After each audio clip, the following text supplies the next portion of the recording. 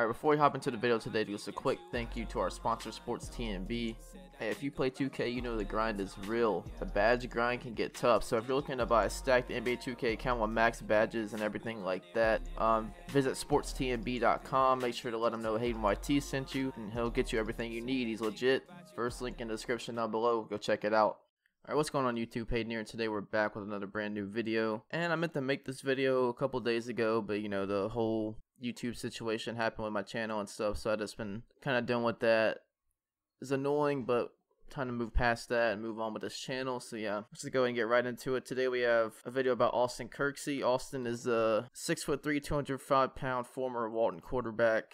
While at Walton in his junior and senior seasons, he was a two-time first-team All-Region selection where he threw for 4,732 yards, 36 touchdowns. And adding along with those, he had 809 rushing yards and 15 rushing touchdowns in his junior and senior seasons combined. He nearly eclipsed the 5,000-yard mark, and he had 54 career touchdowns while at Walton High School. And Austin, he's actually currently on the Nevada football team, but he's planning to transfer from Nevada and come back to the state of Georgia, and he plans to be a preferred walk-on at UGA. And the interesting thing here is, since he came from Walton, he was actually the quarterback for Dominic Blaylock, who is now a freshman receiver for Georgia. So yeah, that's a cool little thing right there. Many of his touchdown passes that he threw were to Dominic Blaylock while he was at Walton.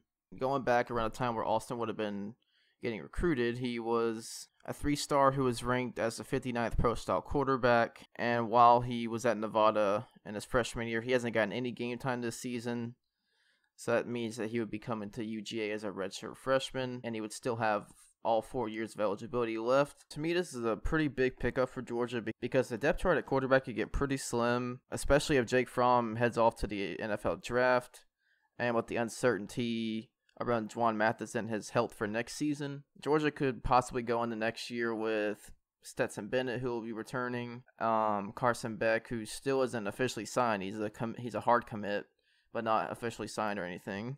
And it would be Austin Kirksey. And they also have heavy consideration for CJ Stroud, who has taken an unofficial visit this weekend to Athens, so we'll see about that one. And even getting CJ Stroud is going to be a tough one for the Dogs because he's the top-rated quarterback who still hasn't been signed yet. There's a lot of competition around him. A lot of schools are interested in him, so that one will be a tough one to pull. But if we can get him, it'll be a big pickup. He's a 4-star quarterback, so yeah, that'd be a nice pickup for Georgia if they can get CJ Stroud. But either way, even if Jake stays for his final year of eligibility, after he's gone, the quarterback room is wide open, and it would be a pretty fun quarterback battle between probably 3 or 4 guys who haven't really proven themselves in college. They'll all be like freshmen and sophomores. It could be a pretty fun quarterback battle whenever Jake heads off to the NFL. The Nevada coach stated that Austin is he's really close with his family, so that was a big reason of why he wanted to come back to Georgia. And you got to think too, I mean, being 18, 19 years old, going across the country from Georgia to Nevada has got to be a pretty tough task, and even more tough when you're like actually really close to your family, so you really don't get much time you can't just travel back and forth from Nevada to Georgia, especially playing football year round. So yeah, moving back to Georgia is probably going to be a big thing for Austin. But yeah, that's all I really want to touch on. Just want to make a quick update video on the situation. Like I said, I meant to make this a couple days ago, but just not getting around to it today.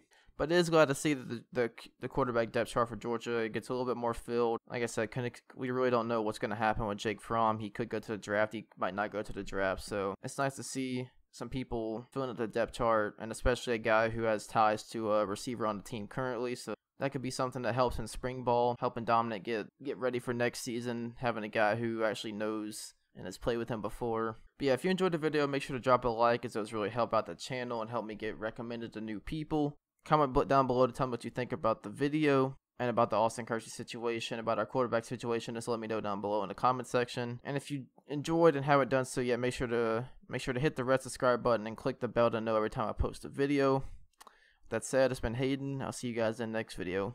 Peace out, everyone.